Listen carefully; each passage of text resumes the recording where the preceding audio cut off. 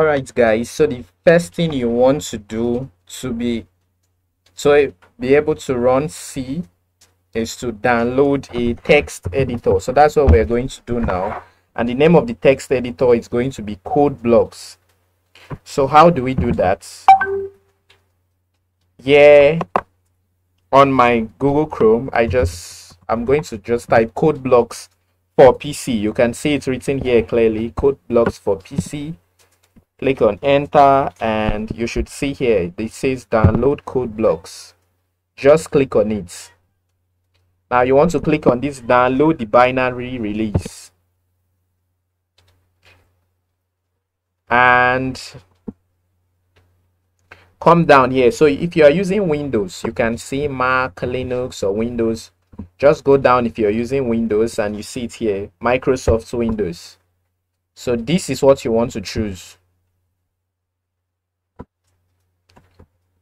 Please make sure to choose this. You want to choose this option, this third one, CodeBlocks 20.0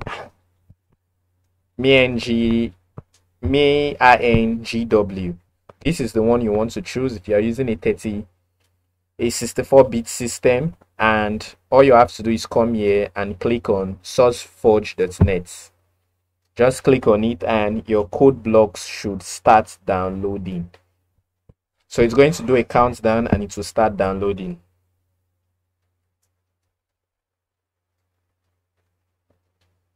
All right, so it has started downloading, and basically that's all you need to run CodeBlocks. You just have to download it now. As it's downloading, allow it to finish and click on install. Just follow the process, next, and that's all.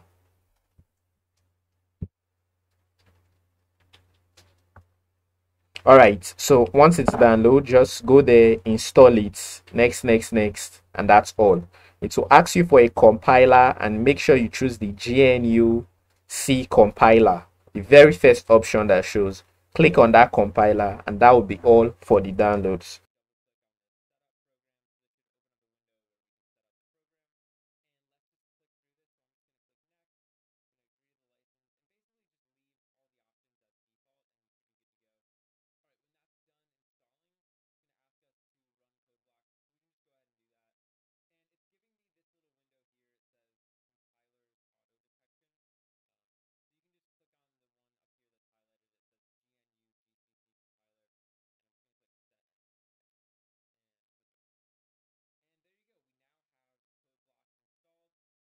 I'll see you in the next video.